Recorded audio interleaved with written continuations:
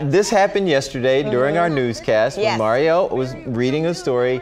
By the way, she didn't stick to the prompter. She was ad-libbing throughout the story. From personal knowledge. Okay, and so we were talking about aliens. Hashtag the noon if you'd like to talk about it again. But it's one of those things where I just had to back off and go, I need to let this conversation happen without me because I've never seen an alien. I've never seen anything in the sky that wasn't a drone. I don't have any knowledge of aliens. Lee.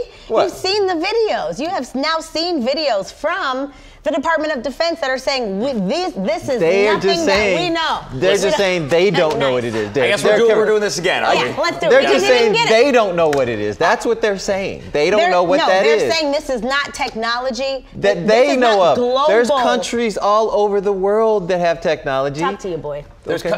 So there's countries all over the world that have the same technology that we have on Earth. But that is not to say that another civilization from another planet doesn't have better technology. We're really doing this again? Listen. That's what the Department of Defense is saying. He's serious. And he's sciencey. Okay, I'm gonna let him go. Go ahead. So I'd like to revisit the dark forest theory here. So can you stick with me for 3 points? I will do my best. All right, point number 1. All life desires to stay alive. Absolutely. Great. Point number 2. There is no way to know if another life form will destroy you or be friendly to you if given the chance. You don't know. You don't know until you know. That's correct. We like to assume it's friendly. We cannot assume that it's friendly because the galaxy is not of limitless resources.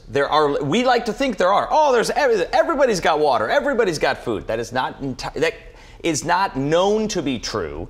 Therefore, the first thing that a civilization that is stronger than you technologically will do is kill you.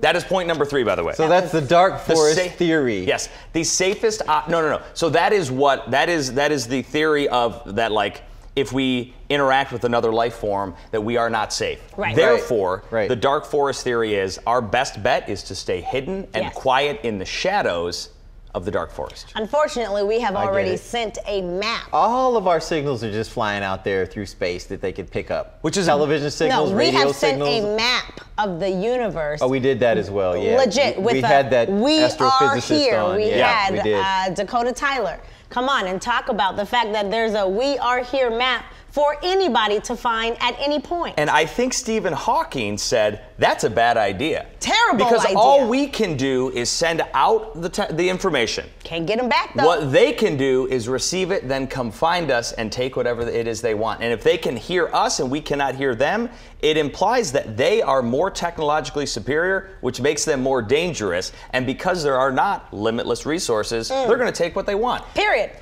How about on a much smaller scale? Please. The dark forest again. Yes. If you are a hunter, I'm not a hunter, but if you are a hunter, what do? You go and you're blind and you stay quiet and you listen for the prey to come out. And that's us. You get it. Big doofy.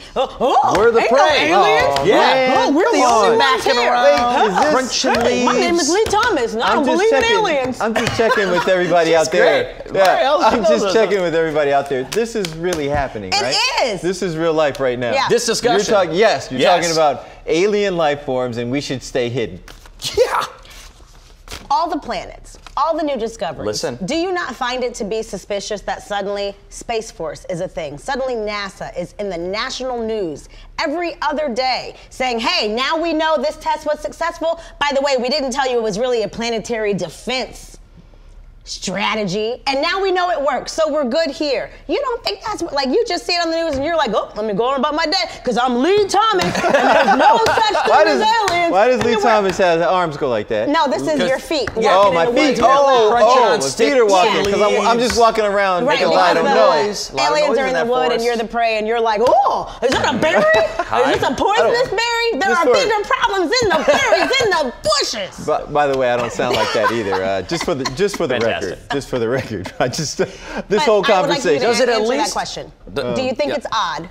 Do you think anything of the fact that suddenly this is in the news all the time? We're talking about space. NASA's super concerned. We have a space force now. Jeff Bezos is out here going crazy, going in outer space, sitting William Shatner. Now he's sad. Maybe he saw something. Can I go ahead. Answer her question first. Is it yes or no?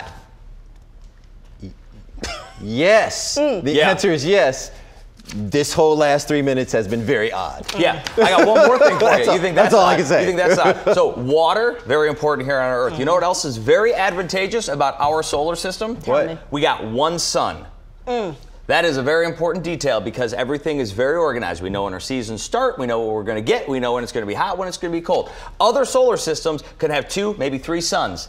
That is not a good place to live, and if there's a civilization that lives around that, they're not going to want to be there, they're going to want to be here. If we let them know where we are, this is a bad thing. They said, let's go to them single sun people. Who's the person that lets us go to break? When does that happen? No, where are them single sun people? The next segment. I guess Lee doesn't want to learn today. You know what? He's going to have to learn the hard way. No, Lee Thomas is totally cool, walking away from this whole conversation. Walking down the street. There's aliens, and I'm real loud. Sitting in my recliner, talking about, you know what they said at work today? Yep, Lee Thomas totally comfortable doing that. Yep. Well, there we go. Let's talk about this virtual reality experience, Please. courtesy of Mark Zuckerberg. Thank you, Jay. If we can change the subject, thank goodness.